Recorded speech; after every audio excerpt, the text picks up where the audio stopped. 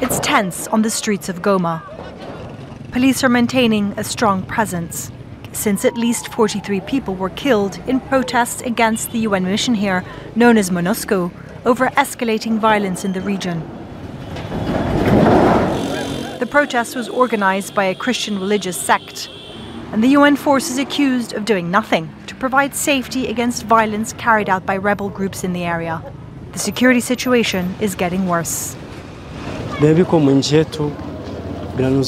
What is happening in our country is very sad, as at the same time we fight for a peaceful country, we realize that our leaders don't share the same vision with us. So many people have lost their lives because of ongoing conflicts. We don't have peace in this country, and we're now living like foreigners. Human rights groups accuse the military of using excessive force.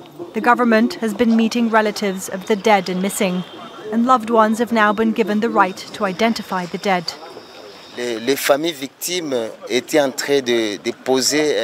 the victims' relatives, we were very clear to the government that those responsible must be held to account. We also insisted on the right to access the bodies of our relatives, as it's 6 days since they were killed. We are yet to access their bodies for a dignified funeral. For now, this is a good move. Senior military and security personnel have been recalled to the capital. The military governor of this province, here with me, has been recalled back to Kinshasa for a consultation. 2 police colonels, including one from the intelligence department, have also been recalled to Kinshasa for consultations.